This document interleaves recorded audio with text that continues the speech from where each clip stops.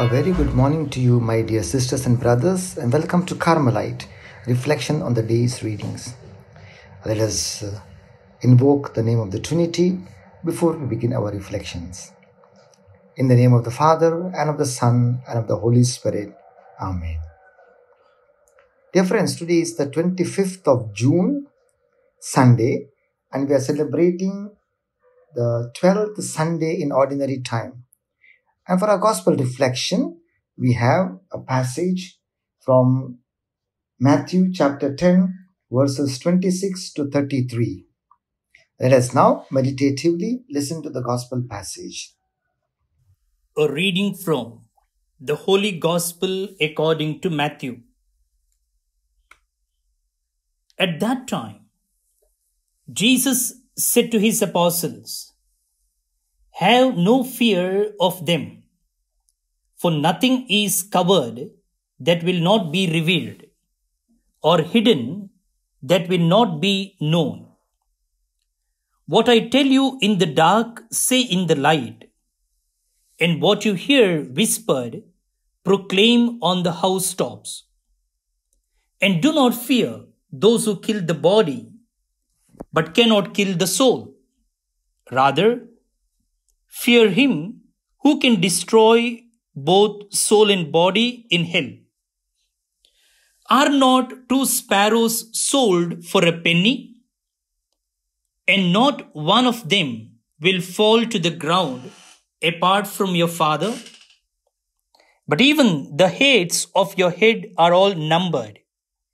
Fear not, therefore, you are of more value than many sparrows. So everyone who acknowledges me before men, I also will acknowledge before my Father who is in heaven. But whoever denies me before men, I also will deny before my Father who is in heaven." The Gospel of the Lord. Praise to you, Lord Jesus Christ. Once there was a woman who was going through some very difficult, hard times. She thought that she would never experience joy in her life. However, one day, when she was sitting in her kitchen crying, she noticed a small sparrow. Somehow it had entered into her kitchen, and this lady opened the door thinking the sparrow would just fly out. There was a window above the door. Instead of flying out through the open door, the sparrow kept trying to fly out through the closed window. Several times the sparrow flew at the closed window and smacked itself into it until it got so weak it could no longer fly. It could only walk. Well, this story has a happy ending. When it could no longer fly, the sparrow simply walked out of the door, through the door, to freedom. And there was a smile on the face of this old lady. Dear friends, we fly into a closed window whenever we disconnect ourselves from the divine because of lack of prayer, and so lose our higher consciousness or awareness of the immense value of our immortal soul. God's providence consists of leading things to their ends, including human beings, to their proper and final destination, if we cooperate with God's grace. Now, the readings of this Sunday call to trust in God. Although our circumstances can be unsettling or frightening, God is always caring for us. In the first reading, we see how Prophet Jeremiah trusts in the Lord even though he is being plotted against. The psalm expresses hope that God will hear our prayers in times of distress. The second reading reminds us that Jesus rescued us even though we were sinners. And the Gospel, Jesus tells us to fear no one and that we are loved and cared for by God. Dear friends, we might have certainly experienced in life that when things are going well and life is good, we are all excited, thrilled, and enthusiastic. However, sometimes something really unexpected and unfortunate might happen to throw everything off the track. We might be confronted with some challenges or struggles which we did not anticipate. Such phenomenon is life in life can be often discouraging, disheartening, and even demoralizing. But it's also the reality of human existence which we gradually need to accept. Jeremiah in the first reading is under attack for denouncing the injustices of his time. He often complained to God that he never wanted to be a prophet, but God called and even insisted. Jeremiah was always going through the ups and downs of emotions and physical threats, constantly calling on God for mercy and justice.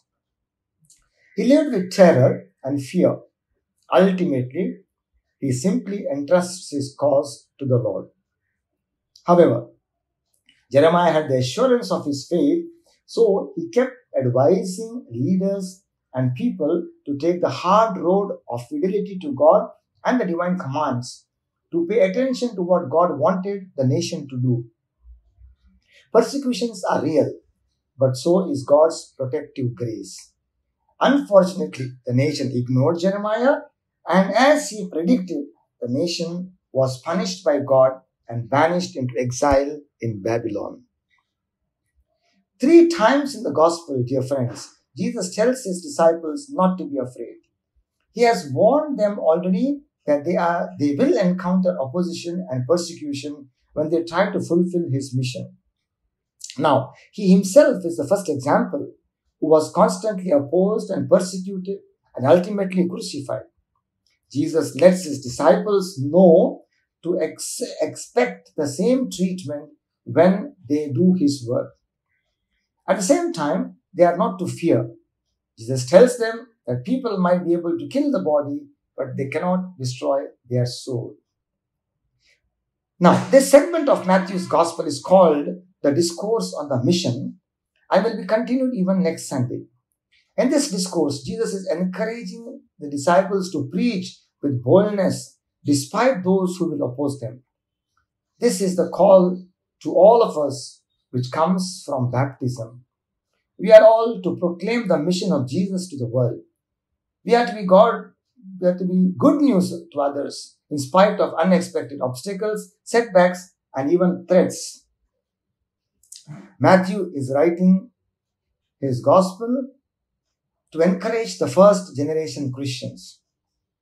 After the initial success of preaching and expanding the infant church, the early disciples and followers were experiencing opposition and even violence from those who wanted to stamp out this movement.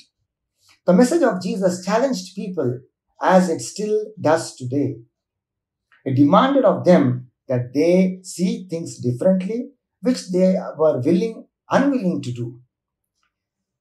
Instead of engaging in the message and trying to understand it, they attacked the messengers. Some of that is happening even today and in different fashion. It also is happening with the racial protests and demands for reform, where some attack the messengers because what they are demanding will cause a huge change, which is actually long awaited and much needed, both in the society and in the church. Dear friends, the early Christians looked to God for support. They were discouraged in some ways and afraid in other ways. Matthew wants them to know that this is part of what Jesus always prepared them for. Each of them is important and God knows them and will not abandon them. The worth of the person is without compare. Human beings are the cream and crown of creation. Jesus indicates that if God cares even for the tiny sparrow, how much more will God care for us? God knows us, even things we do not know about ourselves. President Franklin Roosevelt told the nation at his first inauguration, "The only thing we have to fear is fear itself." With that, he rallied and discouraged people to start the long march out of the so-called Great Depression of his time. Fear can paralyze us, make us immobile and crippled. But when it is named and confronted, it can be overcome. For every Christian believer, fear must give way to hope. The cross is a prime example for this. Jesus, even though he had been in terror and agony the night before, not only embraced the cross, but forgave his murderers while he was dying. The fear of death for Jesus was robbed of any power it had over him with that spectacular gesture of reconciling hope. Reconciliation is what we need today to defeat all that is contrary to the spirit of the gospel. Reconciliation forgives, cares for the other, is generous, and restores community. We must persevere and not give up our hope.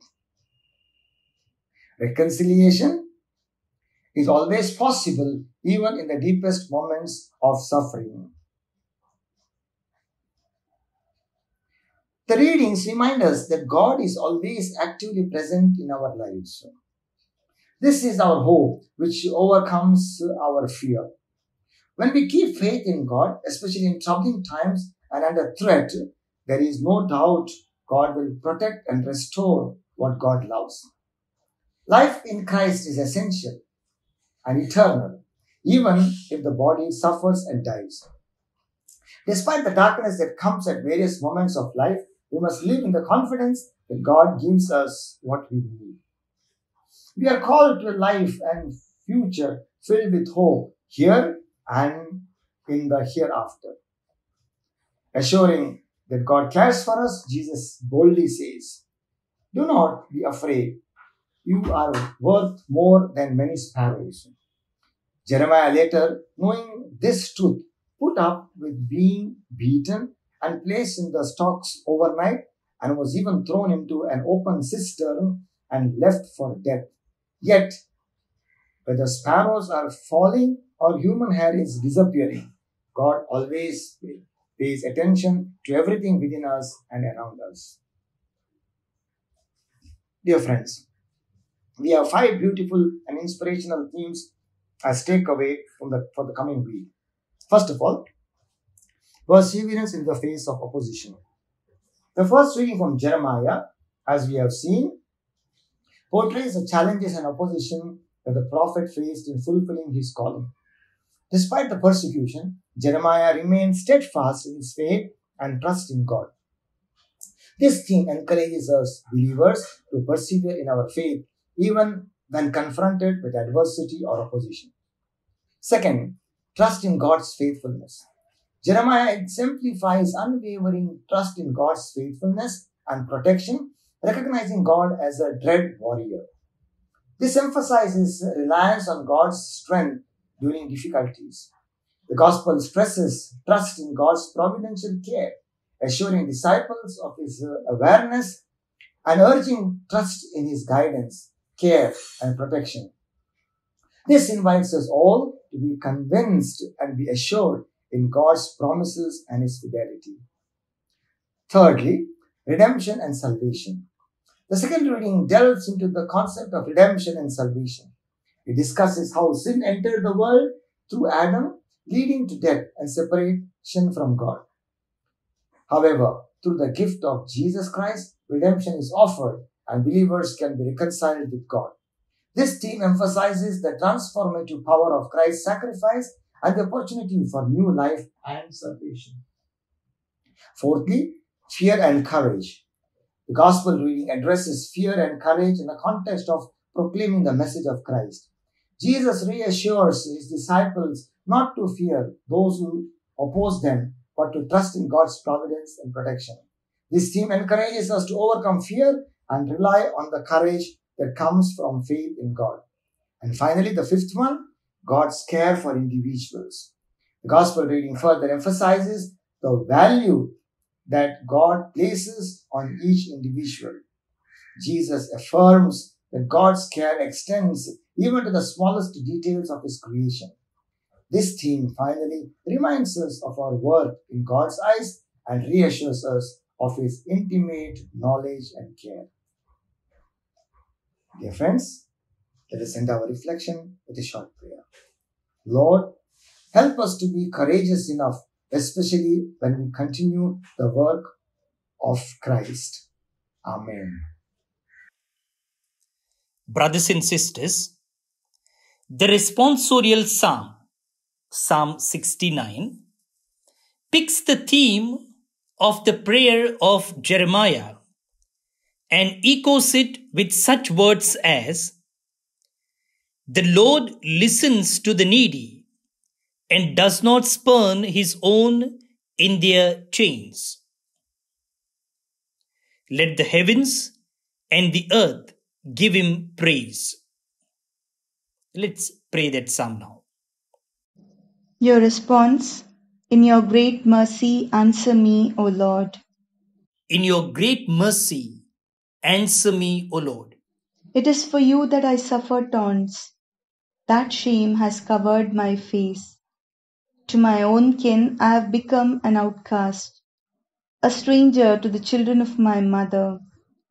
Zeal for your house consumes me, and taunts against you fall on me. In your great mercy, answer me, O Lord. But I pray to you, O Lord, for a time of your favor. In your great mercy, answer me, O God, with your salvation that never fails. Lord, answer, for your mercy is kind. In your great compassion, turn toward me. In your great mercy, answer me, O Lord. The poor, when they see it, will be glad, and God-seeking hearts will revive. For the Lord listens to the needy, and does not spurn his own in their chains. Let the heavens and the earth give him praise, the seas and everything that moves in them. In your great mercy, answer me, O Lord. Glory be to the Father, and to the Son, and to the Holy Spirit, as it was in the beginning, is now, and ever shall be, world without end. Amen. Pray for God's blessing now. May Almighty God bless you, the Father and the Son and the Holy Spirit. Amen.